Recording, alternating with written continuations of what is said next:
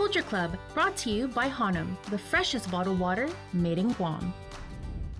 Afade Guam si Pedro Blas. I currently work at the University of Guam Mark Library under the UOG Press. Jangin tagutu gi setsohu, gagutu sampai di lansu, za kamakanta gi finusmo. I sing and write Chamorro music, and I think my passion for all of that originally just stems from growing up in a very Chamorro environment. I grew up with my dad, taking me to the ranch and all of that stuff, and teaching me how to farm. And I guess over time too, I've started to develop that passion for myself without feeling like a force to have to do it or anything. But writing music and music in general, that's always just been a part of me.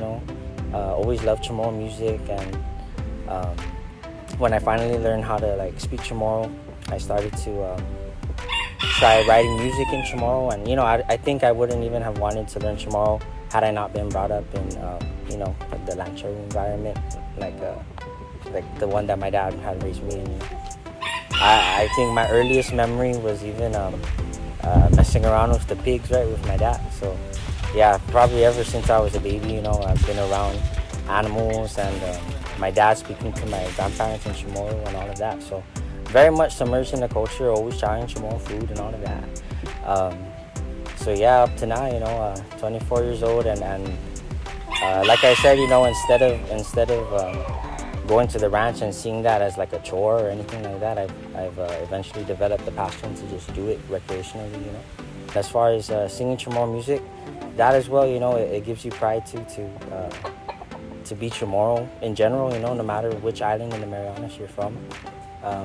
Because we grow up listening to Chamorro music, and the classics, J.D. Crutch, KC, and all of that, and to be able to write music and kind of have the ear of the newer generation, and just to throw a little more genres into the mix of what Chamorro music is, man, it's incredible too, to know that you can do cool stuff like that, and people don't even know Chamorro but like a certain sound of music, they'll attach to it. To be a lanchero, I think definitely anybody can do it, and the only thing that it starts with is the person themselves. No matter what your limits are, no access to land or anything, I believe that if you have that certain drive in you, something will make you do something to somewhat coincide with what it is to be a lanchero, right?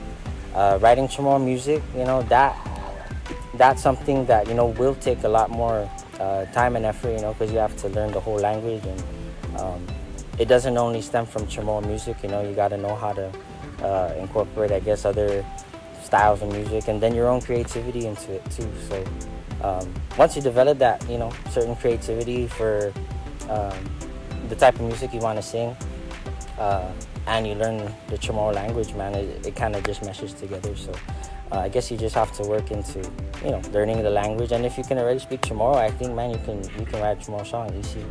So I think that for the next generation or this current generation to have that idea that are we doing enough shouldn't even be a question to us. I believe that there's never enough culture to practice, because I think that when we say that, okay, we're doing enough, that stops us from being motivated to want to learn more. And